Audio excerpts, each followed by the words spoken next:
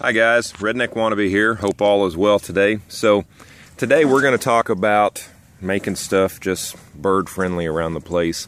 You know, I guess from my perspective, God kind of has it under control, and the less that we can put our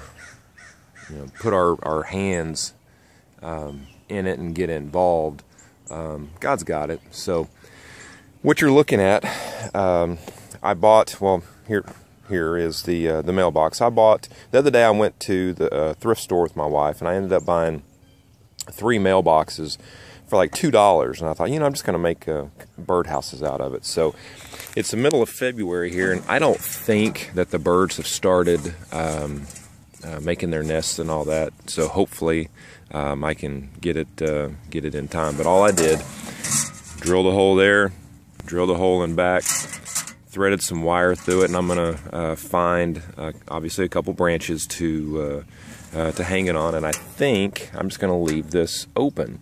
And if you can see that light way back there in the back, if it does rain, hopefully that's a drip hole, so any of the water can drip right out.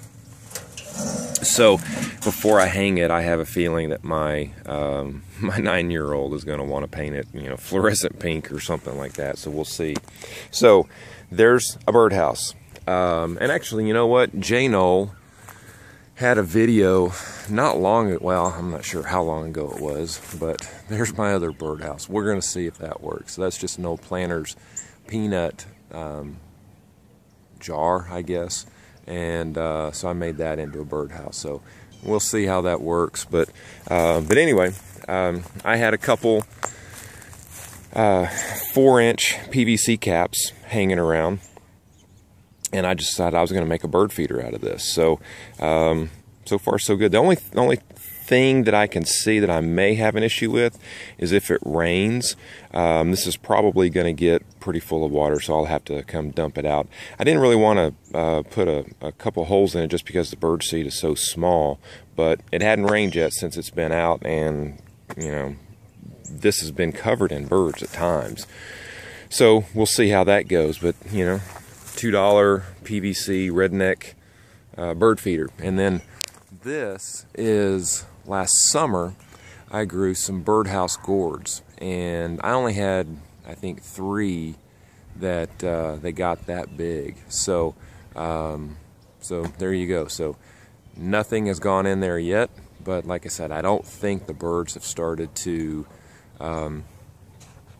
make their nest. So you know, the way I look at it is, with birds, you know, the more birds, the more bees, stuff like that I have around here, they're going to take care of the insects. Obviously the bees and all that will pollinate.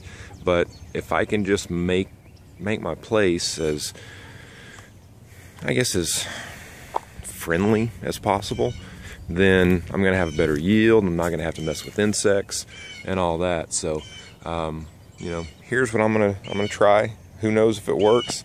I will let y'all know. But thanks for watching. Y'all take care. See ya. Bye.